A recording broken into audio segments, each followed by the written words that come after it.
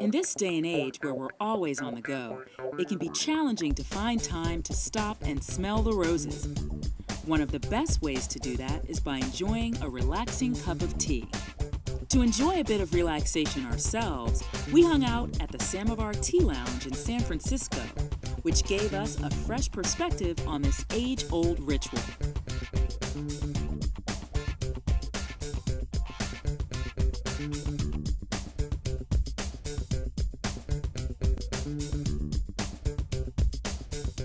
We caught up with Samovar Tea Lounge owner Jesse Jacobs to learn why tea rituals are more important than ever in these modern times. When someone comes into Samovar, what is a typical experience that they might have? I think the first experience is wow, a place that has so many different teas and that looks so old and ancient, but also modern. And that's really where we try to tie it together, the ancient and the modern.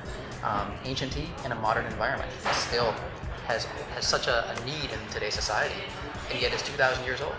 And so I think people are surprised by that, but also immediately put to ease. Tea became so popular and traveled the world with the Buddhist monks, and it was used as a meditation tool to keep them both awake and relaxed, to focus on their meditating. The nice thing about the ritual of tea is that all it takes is brewing tea, and that's what we're going to do. And what we have here is really the spectrum of both traditional tea as well as aged tea. Tea all comes from the same plant. So Camellia sinensis is the tea plant.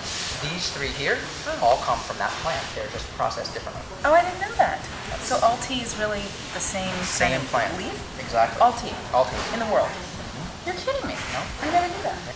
The other one we're looking at is a jasmine silver needle. This is a white tea, which is very fresh. It's the tender young buds of the tea plant. And it's very low in caffeine. This one is very unusual and gaining a lot of popularity. It's called pu'er. And pu'er is a aged tea, like wine or cheese. Pu'er is aged over time. And this one comes packed in a cake. And you break off a piece and it's earthy. This is so earthy. It smells like a barnyard maybe. Yeah, or peat but moss. fresh, exactly. To create your own tea ritual at home, all you need is a good quality tea, a vessel, a cover cup, a nose cup, and water that's just below boiling. Mix the tea and water together. Then allow it to sit for 5 minutes max. Decant the water from the tea into the vessel. This allows it not to overbrew. Now it's time for tasting the tea. Pour a small amount into the nose cup.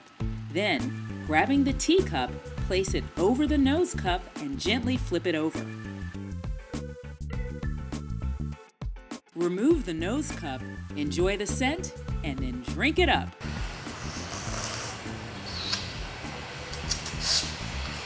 And that allows you to cover your mouth and your taste buds and really explore, what does this tea give you? Where does this tea take you?